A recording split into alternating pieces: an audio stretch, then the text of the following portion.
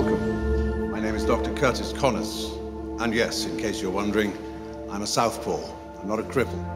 I'm a scientist, and I'm the world's foremost authority on reptiles, for those of you who don't know. I play Curtis Connors. He's a professor of cross-species genetics. He works for a corporation called Oscorp and has been doing various experiments. Extraordinary. You're obviously very bright, Peter, like your father.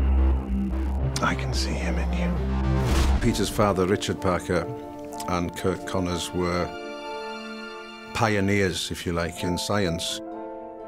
There's a level of guilt in Connors when he sees Peter, and Connors knows something. What I like about the lizard is that in terms of a villain, he's not the worst villain on the planet.